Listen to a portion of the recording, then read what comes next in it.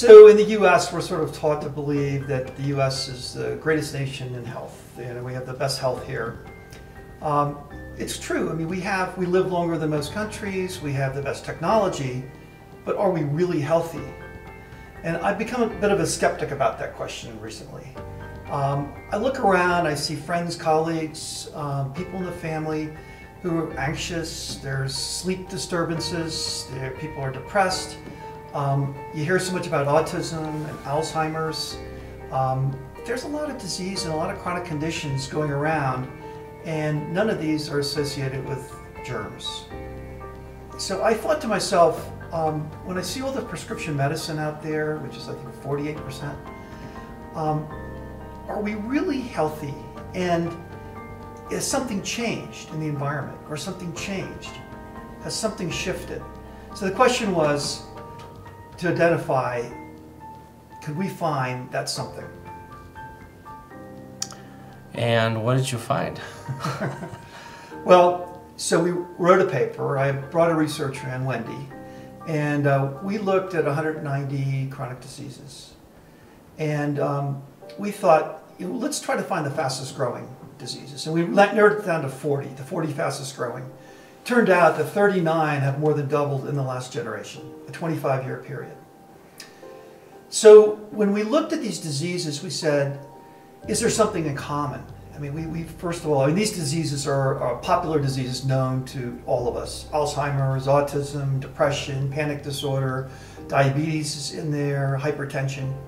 Some of the interesting things we found is there are no cancers. There's only 3 out of the 40 were cancers. So cancer is really not growing dramatically like it did in the 90s and the 80s and the 20th century.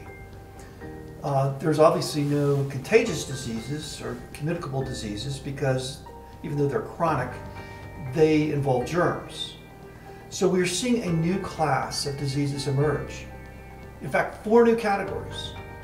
Autoimmune is probably the biggest one, and that's, most people don't really understand what autoimmune disease is, but there's 85 autoimmune diseases. And according to the CDC, it's about 25 million people, could be bigger. So autoimmune disease is skyrocketing. MS is an example, and there's lots of very interesting diseases within the autoimmune spectrum most of us haven't heard of. One of the diabetes is an autoimmune disease. But for the most part, they're very, very arcane diseases. The next category is neurological. And neurological is the most devastating. We know about Alzheimer's, but you also throw autism in there, ADD's in that category. And then look at the mental health diseases that have grown. Bipolar, depression, suicide, all these things are growing astronomically. And there's a neurological component. So we look at it as a behavioral thing. We call it mental health. But aren't they really neurological with all these neurological changes? Third category is inflammatory, which covers a lot of these diseases. And the fourth is metabolic, which is about obesity and diabetes. The diabetes we most recognize as the initial diabetes 1.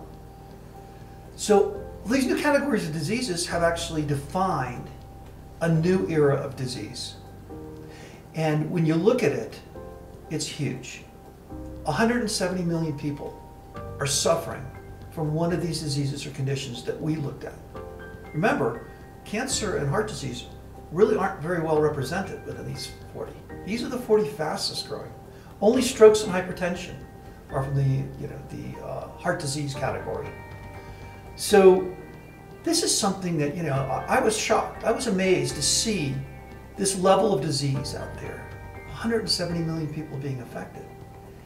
The cost to society annually is $2.5 trillion. I thought to myself, wow, our national debt, we could reduce the debt in 6 years if we could get rid of these diseases. It was really exciting to see how these diseases came together, and what we wanted to understand is there a common thread? And the initial thing we looked at is oxidative stress, which seems to be a prevalent thread around chronic disease.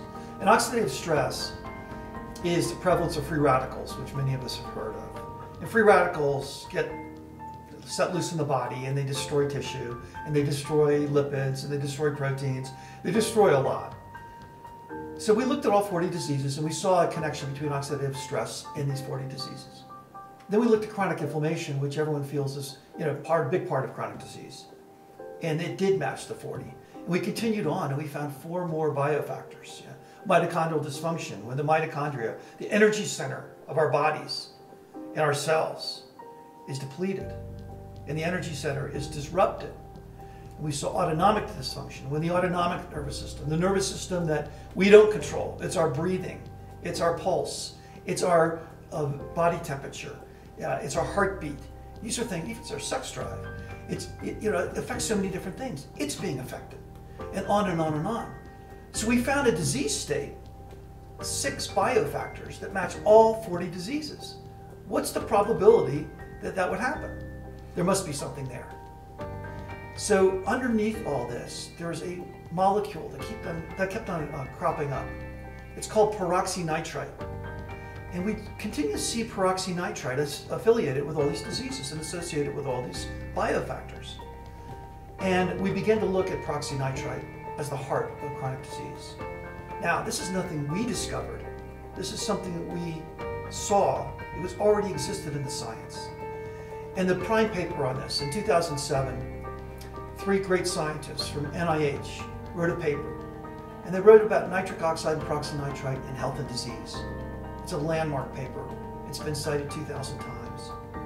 And this paper talks about peroxynitrite. For the first time, it shows peroxynitrite as the heart of chronic disease and associates peroxynitrite in this paper with 50 to 60 other diseases, some of which we covered and some of the diseases we found weren't covered in the paper. This is a devastating molecule. So this sounds like, such a major discovery. Why haven't we heard more about this? Great question. This is the question I posed to Pal Patcher, who's the lead scientist at NIH.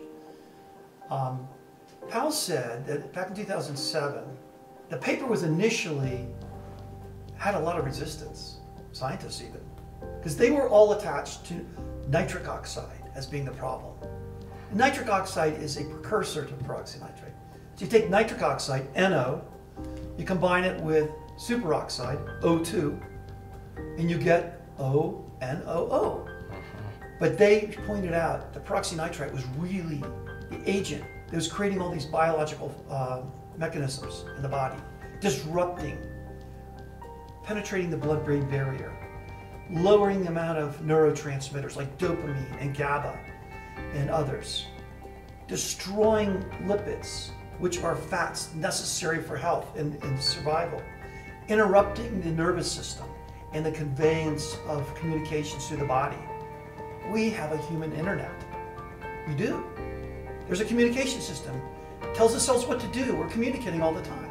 This system is being disrupted. The mitochondria is being disrupted, and on and on and on. In this paper, we included 97 biochemical effects. That's just a fraction.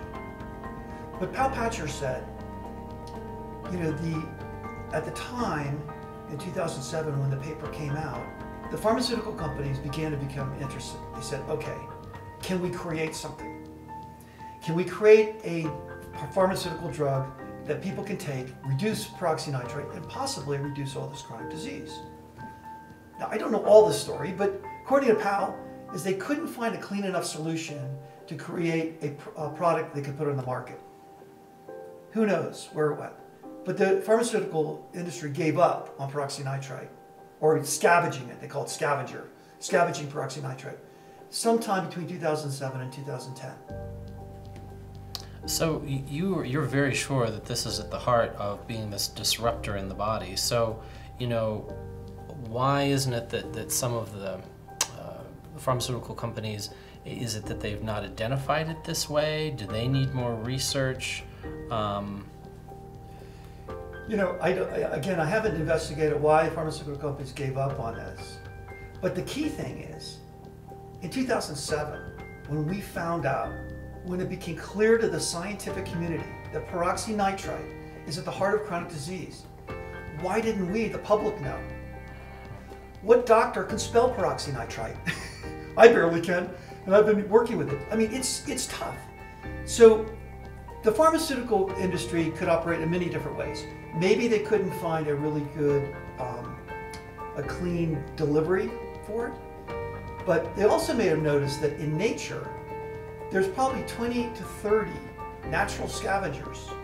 So they may have figured, I mean, vitamin C, ascorbic acid in megadoses, can actually reduce peroxynitrite in the body. If I'm a pharmaceutical company, am I going to spend $100 million investigating how to create a pill when somebody may be able to go to their local health store and find a vitamin that can actually scavenge it? Now, not that easy, because even though these scavengers work, it's a delivery system. How do you get these vitamins at the cell to the cellular level? How do you get it? Peroxynitrite operates very quickly, microseconds. You've got to get it there at the right time, and you've got to be able to knock it out before it knocks out something else. So it might be more complex. But the thing that keeps bothering me is we should know about this, because now we can take action. And so, don't know what the pharmaceutical companies have in mind. If maybe they've got something up their sleeve. But if peroxynitrite's at the heart of chronic disease, we should be doing something.